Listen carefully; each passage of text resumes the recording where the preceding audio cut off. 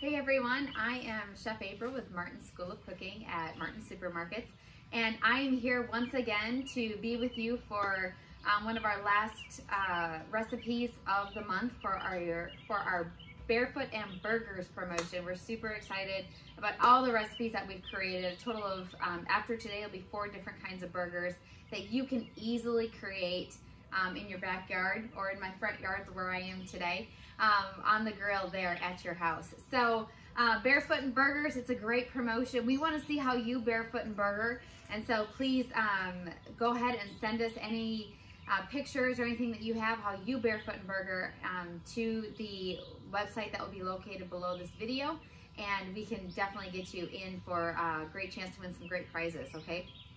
So first off, what we're going to do today, I'm actually going to do a little bit of a twist. So in the past couple of recipes, we've done a cheeseburger salad, which was, I had great feedback from, so thank you for that. We've done a jalapeno popper burger, as well as a Greek burger.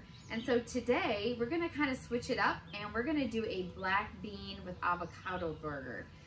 So you can, of course, do any kind of burger with your ground beef, but today we're just going to do more of a vegetarian style. I'm not going to make it a vegan style, but you can easily do that with different substitutions. But today we're just going to do a vegetarian black bean burger. And this is one of my very favorites. I've done this recipe multiple times. It has a little bit of spice to it. All right, let's get started. So on my grill, I actually have a charcoal grill going on today. Again, I'm in my front yard today. It's raining, but that doesn't mean I've put the grill away. So you can definitely grill on a rainy day. So in the recipe, you're going to be getting in the link below, you'll have all these ingredients. So in here, I have some chopped onion, some chopped garlic, some chopped jalapeno, and then also some chopped green pepper. And on my charcoal grill here, I just have a cast iron pan, and it's been heating up. I just put a little bit of oil in there. You're gonna hear that sizzle, and that is the sound of summer. That's the sizzle. So I'm just gonna saute this up. Now it's gonna start smelling so delicious. My favorite smell in the kitchen is garlic. I love it. It's also the worst smell, so be careful that you don't burn it, because it's the worst smell in the kitchen. But what we're gonna do is we're gonna get this sauteed, because we want those peppers to be nice and soft, and we want all those aromatics and the natural oils of the onions and of the garlic to really fully absorb into all these vegetables and into the flavor of this burger. We're building the foundation of this burger right now. All right, so I don't want my garlic to burn. So what I'm gonna do is that's just gonna go for another minute. I'm gonna watch it. And then what I'm gonna do is add my seasonings, my dry seasonings to the oil and to the pan, because I like the flavors that it builds. Instead of just adding it to a bowl and mushing it all together, I like to almost like roast them a little bit and caramelize them. So on here I have some salt and pepper, black pepper. I have some chili powder. I have some cumin, and I even have some smoked red pepper, which is super delicious. So here I also have some breadcrumbs. And so the thing with the black bean burger is when some people make it ends up being really, really wet and loose. And I'm gonna show you a couple tricks where that's not gonna be happening to you today, especially for on the grill. And this is one of the keys, is actually using a breadcrumb. You can use any kind of breadcrumbs that you want. I actually am using a gluten-free breadcrumb today, so it's perfect for those that can't have bread. So I'm gonna use the gluten-free breadcrumb. Now that I have this nice and sauteed, I can see that my peppers are nice and soft and my onions are nice and caramelized and soft. I'm gonna add in my seasonings.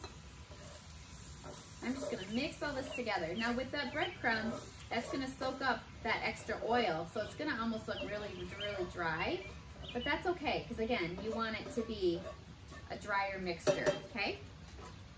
So we have that going. Now that's just gonna sit there and let all those flavors, again, just kind of work together. And then what I'm gonna do is I have a little food processor, and I'm just gonna take a portion of that and put it into a food processor and blend it, because then the burger is not incredibly chunky, but it has a really nice, like a smoother consistency to it. So I'm gonna be adding that to my blender here.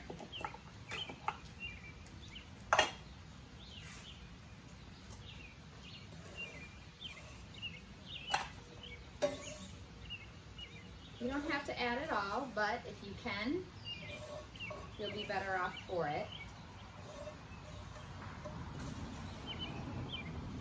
It smells so good. There's so many different recipes for a black bean burger as well. So I'm really curious to see what you guys think about this one. It is one of my favorites for sure. So I'm gonna put this in here. Lock it in, make sure it's pressed down.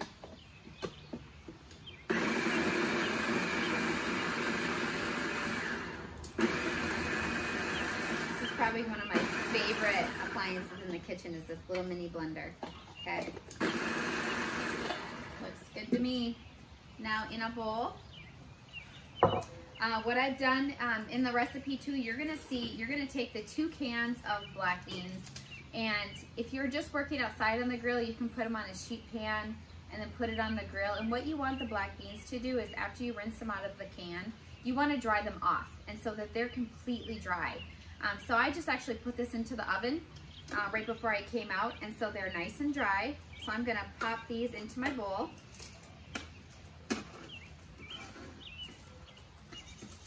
When they're soppy and wet, that's not gonna help your mixture later on when you're bringing all that together.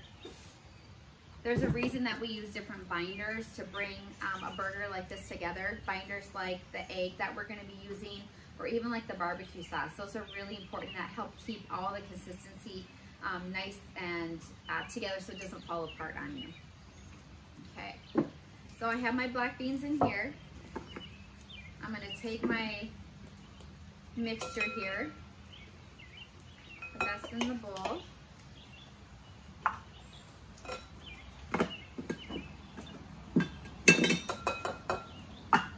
Okay, now I'm just gonna mix this all together. And if you can, because of those beans, again, this is gonna be nice and chunky, but what you wanna do is kind of smash it all together. You don't have to get it all. You can have some chunks, of course, but you wanna smash most of it all together. You'll start to see it almost like a refried bean kind of a mixture or texture. And this will help it kind of all stick together too. This can all be done ahead of time. Of course, you can prep this all up ahead of time. And then throw it on the grill, of course, when you're all ready. So there's my mixture, nice and ready. Now in here, what I'm gonna do is add in, if you've watched my other videos, you know that I love Worcestershire sauce.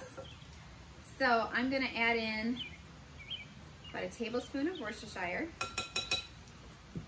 I'm gonna add in 2 tablespoons of barbecue sauce. This is actually homemade barbecue sauce.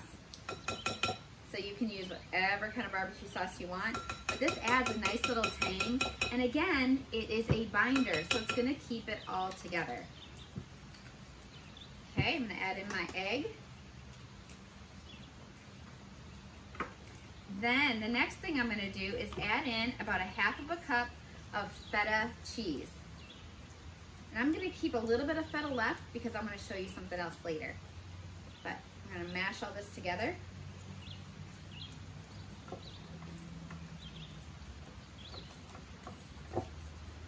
It looks like a hot mess, but all these flavors are really gonna be awesome together. Now at this point, you might see that your mixture is kind of wet, and that's okay. That's gonna totally happen, especially after you add that egg. But that egg is super important, so make sure you add something like a binder like that, because that's gonna keep all your mixture together when you actually cook it and when you eat it. So now you can see that it is pretty wet. It's gonna be a hot mess when I kind of put it on the grill. So I've reserved some extra breadcrumbs. Okay, I'm gonna add some breadcrumbs there. Mix all that together. Now you can see here, it's all coming together.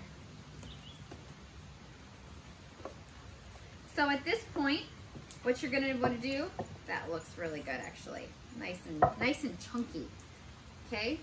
So at this point, what I've done, instead of getting my hands all dirty for you here on the show, what I want to do is, I've already pattied out a bunch of these burgers and put them in the refrigerator to kind of bring it all together and kind of give it a nice little chill. So I've done a couple small ones and a nice big one. So what I'm gonna do next is I'm gonna remove my pan here. Okay. And then I just have a piece of foil that's right on my grill. And then these are gonna go right on there, direct heat, for about 7 minutes or so, and then you're gonna go ahead and flip them. Because again, everything is cooked inside. There is that raw egg, so you do wanna give it some cook time. But that's gonna go ahead and cook it, and you wanna make sure that you get a nice little char on both sides, and it becomes like that nice crisp crust on both sides of that. So I am using the brioche bun again, and I love to toast the buns. So I'm gonna throw those on there really quick. And remember I said I was going to do with avocado. So I've just smashed up some fresh avocado in here. And then I'm gonna have some lettuce and onion there too. So I'm gonna take my bun. Awesome, nice and charred. Take one of my burgers that I've already pre-cooked, ready to go for us. Okay. I'm gonna add on some fresh avocado. Throw that on there. And on the bottom, I actually have some mayonnaise, so I'm gonna throw that as a base. And again, you can top it with whatever you want. I'm gonna go some red onions, some bib lettuce, throw that burger right back on there, and you have a delicious black bean and avocado burger on a toasted brioche roll. And again, I just have some sides. I have some cottage cheese, some of the everything, the bagel seasoning, and then I have some of that watermelon that we have fresh in our produce department right now. And if you wanna add a little kick, you can add some like salty feta cheese to that, and maybe like some couple shreds of fresh basil as well. So anyways, I hope that you enjoyed this recipe today with the black bean burger. I'm super excited to see what your thoughts are on it. And I definitely want to see how you barefoot and burger. So if you have not tried these hard seltzers, it's a great week after the rain is all done, but the weekend's going to be nice hopefully. So grab some of the barefoot and try it out. There's a huge selection, of course, that we have offered for you here at Martin Supermarkets. Otherwise, I hope you have a great weekend. Thank you.